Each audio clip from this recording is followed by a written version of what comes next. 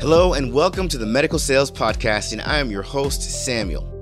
In this podcast, I interview top medical sales reps and leading medical sales executives across the entire country.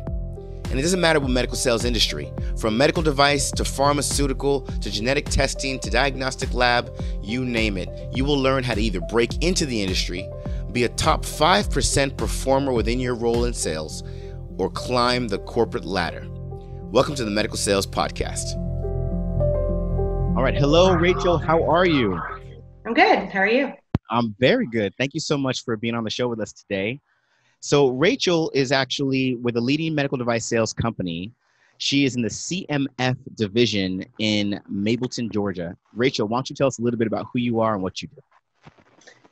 So I am the CMF regional manager for a large medical device company. I've been in this position for a little over a year.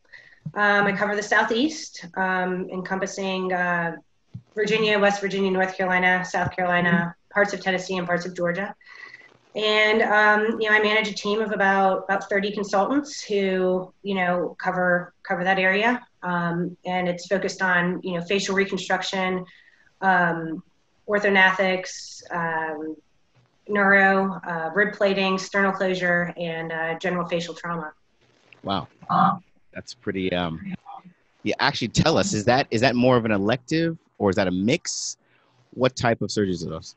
So I would say it's a solid mix. So from a neuro standpoint with the neurosurgeons, some of those procedures are due to aneurysms, head trauma, things of that nature where, they have to access the brain. We sell the plates and screws that will help close the flap. We also make custom implants, which may be a little bit more of an elective procedure if a patient has a head trauma and they're not able to save the bone. We do make custom flaps to tie into that, which would be a little bit more cosmetic.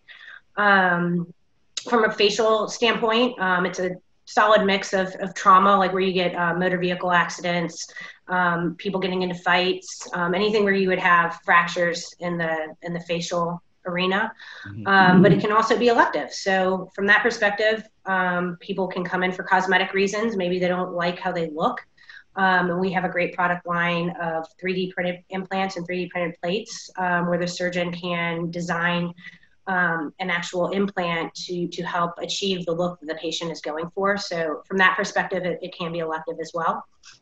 And as I mentioned, we also do, rib plating and sternal closure. So that is generally trauma or like an open heart surgery type of procedure. So again, it can come from car accidents, high velocity injuries where you see multiple rib fractures. The surgeon will go in and fix those.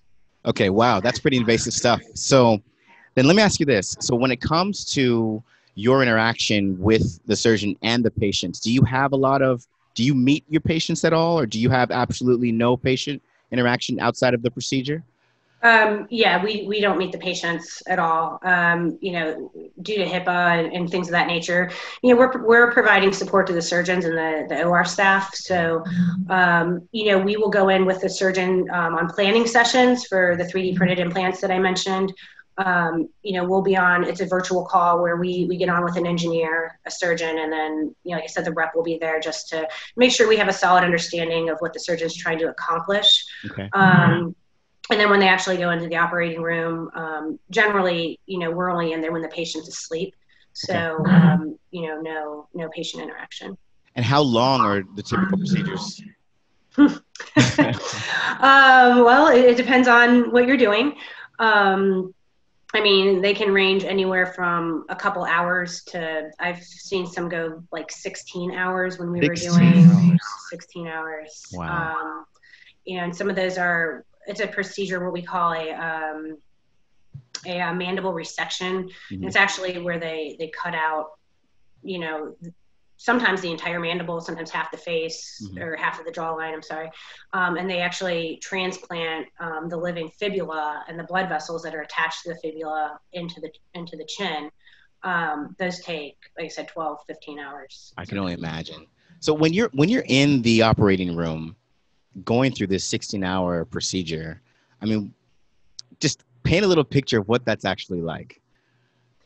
Well, as a rep, I mean, you're not necessarily in there the entire time. So, you want to be there when they're getting started, make sure they have all the equipment set up, make sure their sets are sterile. There's no holes in the packages that would, cause a delay in the procedure.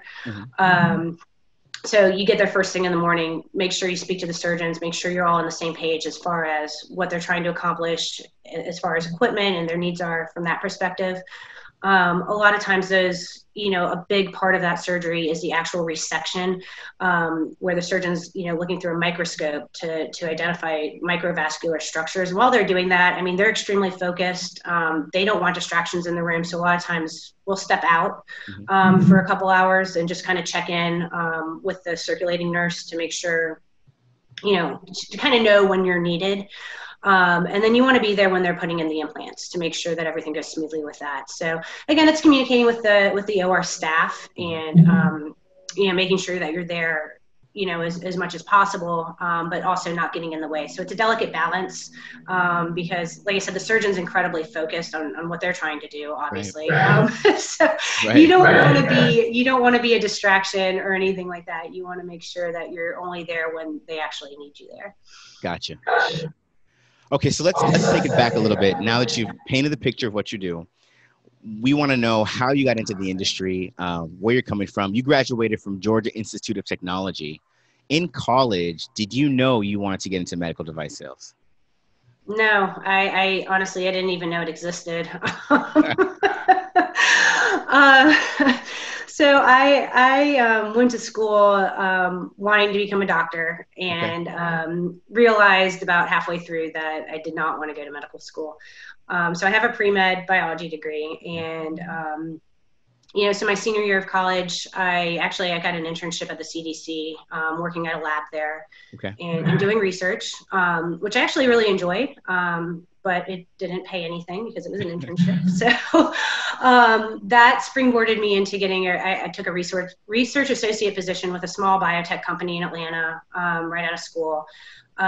Worked for them for about a year. It was incredibly boring. And we had sales reps that would come in to sell us our chemicals, our lab equipment, the pipettes, centrifuges, test tubes. Sure. And so I would talk to them and I would say to them, I was like, hey, like, how do I get a job like that where I'm not using the pipettes, I'm selling them to somebody else and speaking to people all day. So they actually put me in touch with a recruiter who, basically, I was only a year out of college and their message to me was I needed some business experience and some sales experience. So that particular recruiter helped me find a job with Toshiba Business Solutions. I sold copiers for them. And basically she told me, she was like, look, if you can be successful at this, you will open the door for whatever type of medical sales, scientific sales. I was looking for scientific sales is what I told her. I would have done biotech, pharma. I didn't know, like I said, I didn't even know medical sales was a thing. Right. That where you can go in the operating room. I had no idea. So she gave me that really great suggestion, got me a job, or put me in front of the right people to get the job. I earned the job. I had to interview, obviously.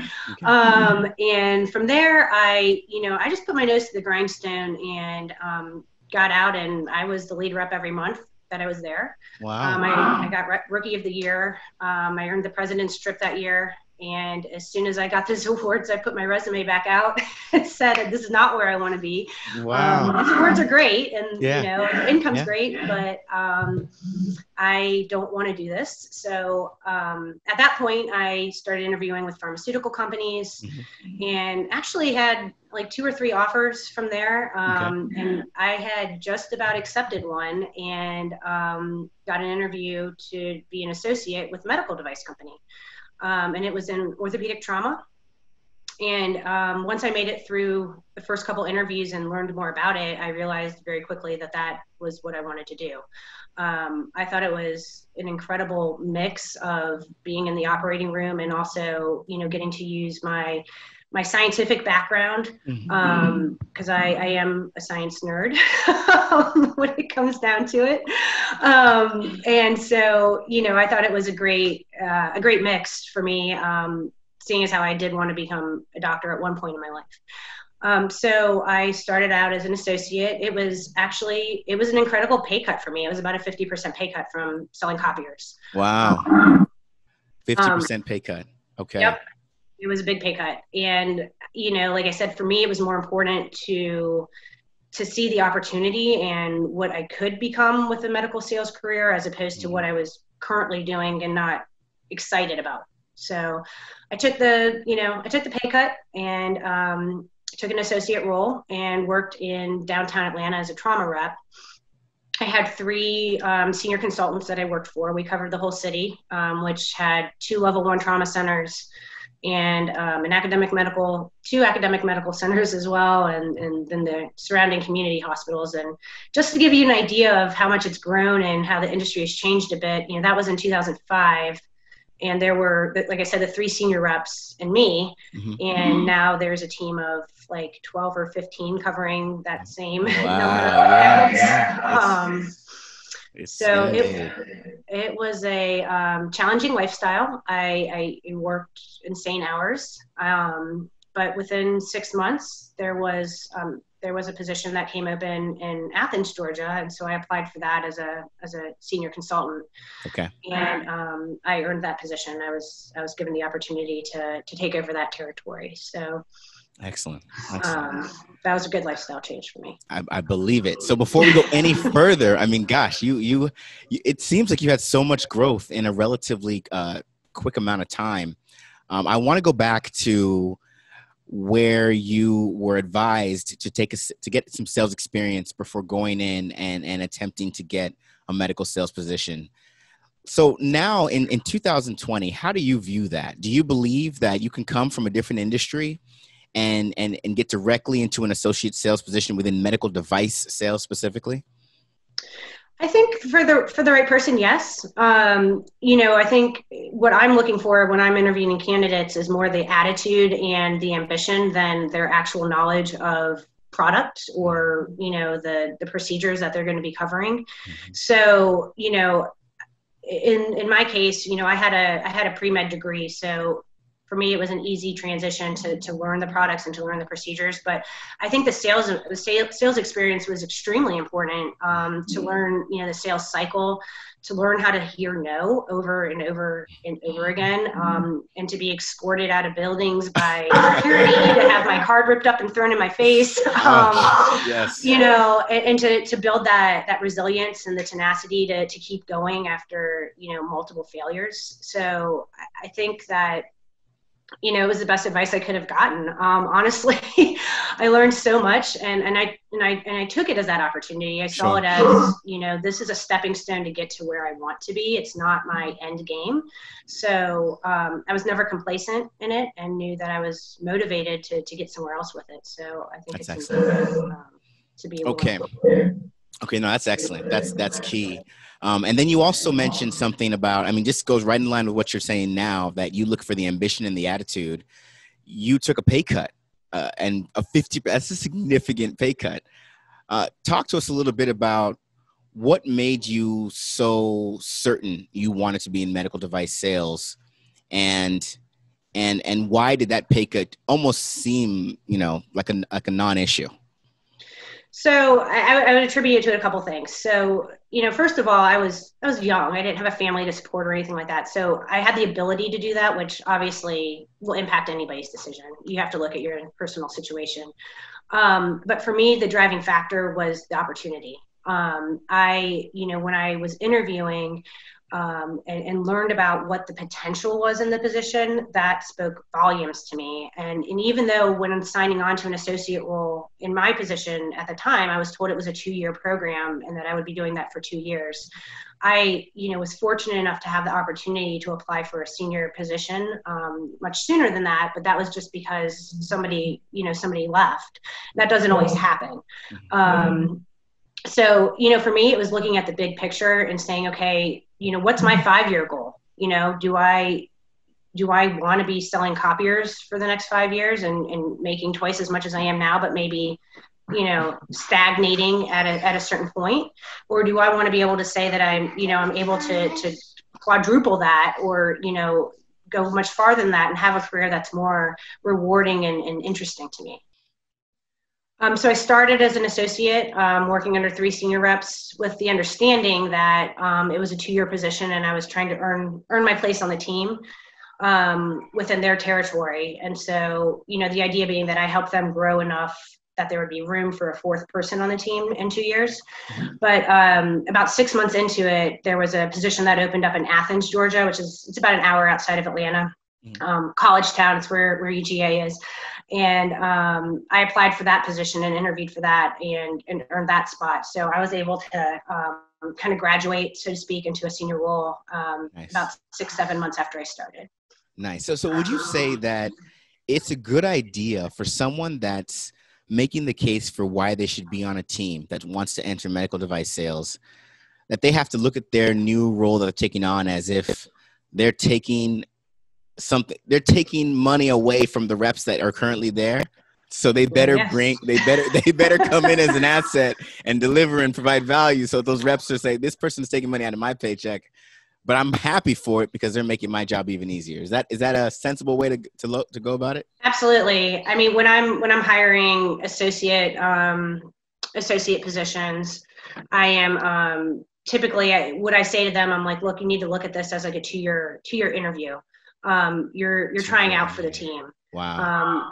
Because at this point, if we hire you, yes, you're taking the pay that they're paying you is directly coming out of their paycheck. So you need to bring value and you need to help them drive growth, because if you don't drive growth, there's not going to be a place for you in the 2 years. Sure. So, it's a matter of, looking at the opportunity ahead of you and saying, do I see potential for this territory to turn into something much bigger than it already is? And there's obviously different scenarios. It's just that in the position that I'm in right now with CMF, we're in an incredible growth phase. So I'm hiring mainly in my position. I'm mainly hiring associates, looking for them to grow the territory enough to earn their spot on the team. Wow, got it. Okay, so then going back to now you are a sales rep or a sales consultant. It's your world now. Tell us what happened next in your career and how you eventually got into leadership. So when I first started in Athens, I think it's actually kind of an interesting story because Sure. my number one customer, he was our number one user in Athens, and I walked into a territory we were doing about 800,000 in sales.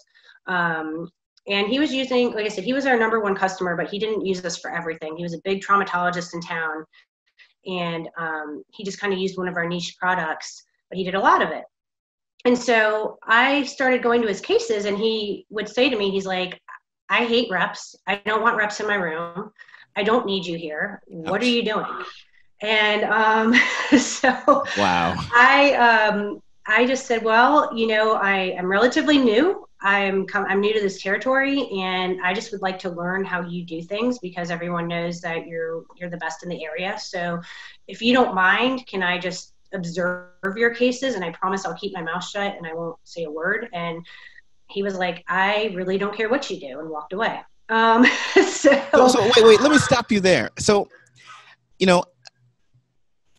aren't surgeons depending on you for a lot of these devices? Why did he have that attitude, and how was he able to operate that way, not needing the reps at all? So at those facilities, part of the reason that position came open was because the rep prior to me did not come to cases. Like he didn't service. So people who were using us there were truly using us because they thought that they were the best products. It wasn't because of the rep. It wasn't because of relationships. They were just using what they thought was best. Sure. And so they weren't used to having a rep service them. Obviously the industry has changed dramatically in the last 15 years. So or that was 14 years ago, but it's changed a lot. There's a lot more competition. I would say that surgeons now have come to depend on reps a lot more, just because, hospital staff, like they're not having the same. Everybody wants to get in today. The hospital staff isn't necessarily, trained on the products, and the products have become more technical as well, the instrumentation and the actual procedures. So the equipment's a little bit more difficult to assemble than it was, 15 years ago as technology advances. So, I would say now that you're not going to find that very often where surgeons are using products and reps aren't servicing them like that. Right. That would be a rare scenario. Yeah. But what I did take away from that is, like I said, I continued to come to his cases, even though he completely ignored me, wouldn't give me the time of day, basically told me to buzz off. And I kept showing up every day. And one day, I would say it probably took about 2 months of me showing up in his operating room every day. And the nurses were starting to like me. They were starting to be friendly with me. I was building those relationships. And I also obviously had other surgeons at the account that were using me here and there as well. So I just used every opportunity that I could to try to build relationships within the facility. And one day I was standing in the operating room with him, and I'll never forget it because he just was like, "So Rachel," he's like, "tell us about yourself." And I'm like, what do you want to know? And so he just started asking me all these questions about how old am I? Where am I from? What do I do? And it turned out his daughter was the same age as me. And so he ended up connecting us because I didn't know anybody. I just moved up there, and she became one of my best friends, and was a bridesmaid in my wedding. So now that is a story. Yeah. So I think it just took some perseverance, and again, I think a lot of people after him, speaking to me the way he did would have just left and never come back because he was very rude.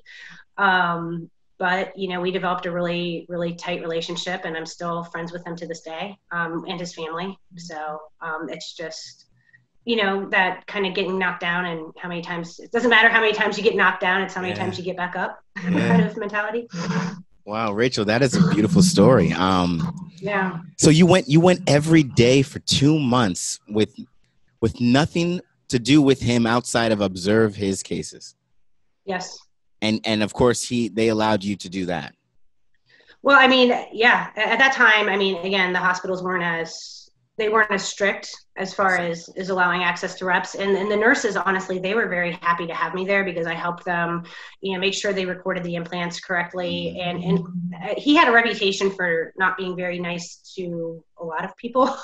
So a lot of the staff was very nervous around him as well. So I'd get there early, make sure they had all the equipment set up.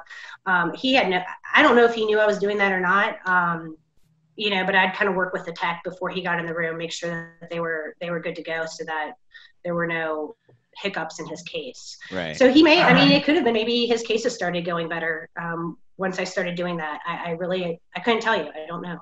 Well, you're still friends with him today. Does he ever say, I might have been a little bit too strict back in those times? Or does he ever speak to it? No, we don't. No, shamelessly about it. Got it. No. Okay, well, that's very cool.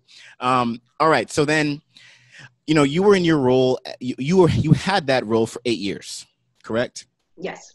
And the industry must have changed a lot within that 8 years. What were some of the biggest changes you experienced that reps experience today? I would say access to the OR and to surgeons. Hospitals have really tightened down on, allowing reps to come into the room. So it really is a challenge to earn your place to come into the OR these days. When I started, there was no vendor made or rep tracks and things like that. So that kind of started probably around 2011. Mm-hmm. Is where we really, maybe 2010 is where we really started, seeing, well, do you have an appointment? What surgeon are you coming to see? Why are you here today? And you had to have a case to get into the OR. So where that, that just became really important to build those relationships with everybody in the hospital. So, you want to get to that point where, the charge nurse requests for you to be there because, you make her life easier, where the surgeon requests you to be there because you make his or her life easier, and building those relationships. So I would say that's where it's changed the most. Not that relationships weren't important before, because they most certainly are, but Now it's even more so important. So it's, what, like I say to all my team is, just be careful the way you talk to anybody, because you don't know, what position they're going to end up in or how that's going to affect you in the future. Yeah. I mean, I have a guy on my team who he had a nurse get upset with him 3 years ago who, got upset with him for something that happened. And then she became a charge nurse and won't allow him into the OR. She has him blackballed from that entire facility because of something that happened years ago, and he worked for a different company at the time. Wow. So, and I've had multiple conversations with her about it, about like, what can we do to try to, alleviate this? And, she won't budge on it. And so, it's just really important to make sure that, you're always on your best behavior when you step foot into that hospital. Always. Yeah. No, I mean, you know what? That's a great thing to highlight. In fact, I want to ask you, being a rep, think back to when you were a representative. What are the qualities that a representative needs to have so they can be the rep that everyone's excited to have come back? Say reliability is number one. When you say you're going to do something, get it done and with no delay. So if a surgeon calls you and you tell them you'll have a set there ready to go by, 7:00 tomorrow, if that means getting up and driving it at 1 a.m, you get up and drive it at 1 a.m. It's that being available to the surgeon. Always answer your phone or return a call within minutes. That just means the world. One of the sayings that we say is your greatest ability is your accessibility. Just always being available, because if a surgeon calls you and it takes you an hour or 2 hours to call him back about a case, chances are he's found somebody else, to service him for that case. So, and again, this is speaking from a trauma standpoint, but CMF is the same thing. I mean, there's urgent cases. I was having a conversation with one of our surgeons yesterday. He was telling me how he called his rep at midnight on Sunday to come do a rib case that, the patient was crashing. They weren't planning on doing it. And he's like, I don't think I've ever done that to him before in the 10 years that he's been working with me. But I put him to the test on Sunday and he showed up. So he was telling me all about it. But it really means a lot to, be there when you say you're going to be there, be available and answer your phone. Got it. So reliability is a major one, probably the most major. What are two more? Integrity. Again, if you don't know something, tell them you don't know it. You don't make something up and say, make up some answer if you are not 100% sure of it. So I would say your integrity is, it kind of goes in the reliability, but again, people will respect you a lot more if you just tell them that you don't know rather than, making up a story. Mm-hmm.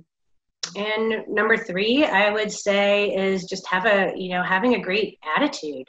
It's a tough industry. These surgeons they're being bombarded by reps on a daily basis. And it's not always, a surgeon who's putting in implants, he's also getting called on by pharma reps. He's also getting called on by, pain reps and things like that. And people are constantly trying to get in front of them. So, they're not always going to be receptive to speaking with you. And I think your attitude and how you react to that says a lot about you as a person and also your ability to be successful in this field. Got it. So almost just always being, I guess, a source of positivity and, for lack of a better word, joy in the area.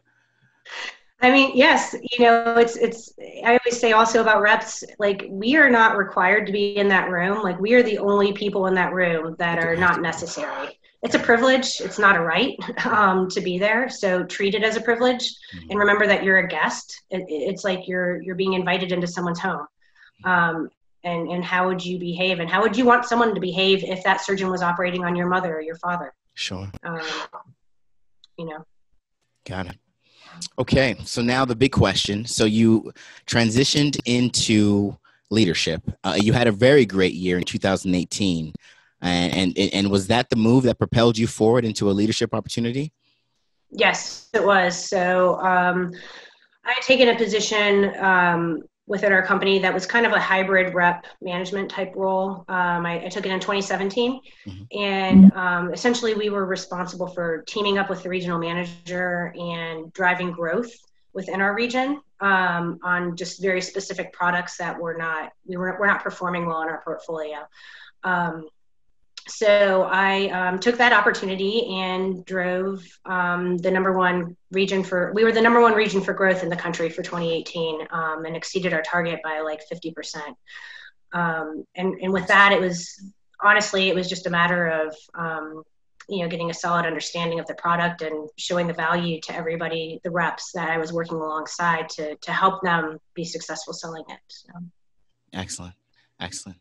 And stepping into that role, what was your first hiring experience like?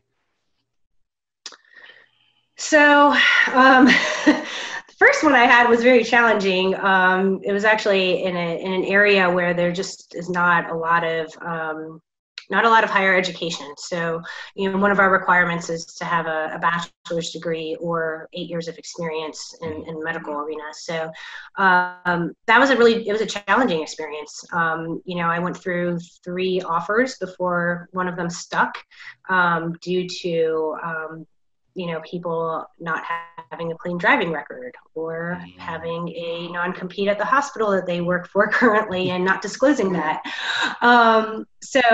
It was challenging. I would say now, being in this role a little bit longer and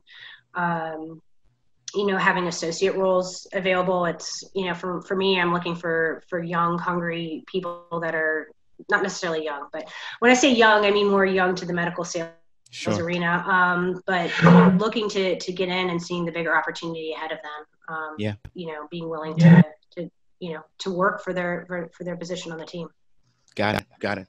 So then I'm going to ask you the top 3 again. When you're looking for candidates, and actually I'm going to ask you specifically for candidates that don't have experience, and you can, include those that don't have experience in sales outside of medical sales and those that don't have experience in just specifically medical sales but might have some sales experience. What do you look for? What are the top 3 things you look for in candidates like that? Or do you even allow candidates like that? No, I do. So I would say the top 3 things that I look for is if they don't have medical sales experience or sales experience at all. Like I do get a lot of people coming, a couple years out of college. In that age range, I typically look for, what did you do? What did you do during college? Were you serious about what were you doing? Were you dedicated to trying to get into a career? Did you play sports? Were you part of a sorority or fraternity? Were you, did you have a job on the side, whatever that job may be? So that's one of the first things I look at, just because I want to know if this person's motivated and how committed they are to being successful. And, are they willing to put the work in? I would say the second thing that I look for is, and this gets to speaks more to, after we've gotten into an interview, but are they competitive? This is a competitive industry, and are they willing to do what it takes to beat the competition, which, it means showing up every day. And so it's looking for someone that has that attitude that, are they willing to work as hard as possible to take it to the next level? And I would say the third thing is, do they follow up with me? I have been absolutely shocked at the number of candidates that I interview that do not email me back or follow up with me following an interview. The number one thing in sales is follow up and follow up and follow up again. And if you don't follow up with me, because you're selling yourself to me when you're interviewing, you're dead in the water. I'm not going to chase after you for a job. So if you want to get a spot, you need to show me that you're interested and that you're driven. And so writing a follow-up email is so important. That makes sense. Makes a lot of sense. So then, you mentioned something about age, and I actually want to talk a little bit about that. You said you have quite a few candidates that come a couple years out of college. What about the candidate that's maybe between 30 years old and 35, and they've been working, and for whatever reason, they've now decided they want to get into medical device sales? What are the things that come to mind that you need to understand before even considering a candidate like that? Well, the first thing I would want to know is why. Like, why are you making a career change at this point in your life? So having a good story to tell around that is important as to what is your why, what is your motivation behind doing this. And the other thing I would be looking for is, were you successful in what you were doing prior to this? So, did you operate at a high level of achievement in whatever it was that you're doing? It doesn't have to be in sales, but are you progressing in your current position, and maybe you just don't like it and you want a career change into a different industry? That's great and that's fine, but were you successful in what you were doing and just not enjoying it? Mm-hmm. So those would be kind of the biggest things that I look at someone at that age range. Well, that was great, Rachel. You've given us so much insight into the amazing things you've done within your career, what it means to be an actual effective medical device sales rep, especially in CMF. Can you, or do you have anything you'd like to just share with our audience, our listeners, about getting into the industry and being a success when you get into the industry? So I would say my biggest piece of advice is, just be willing to take a look at the entire opportunity. So, if you're trying to break in, you don't go in expecting that you're going to, be paid six-figure type of job, as an associate. So just walk into the position or the interview understanding that, an associate role is designed to help you get your foot in the door and to learn the industry. And so take that as the opportunity that it is, which is it's a learning position and it's there for you to learn. And, my best advice from there is to just, take the ball and run with it and put your nose to the grindstone and you'll get to where you want to be.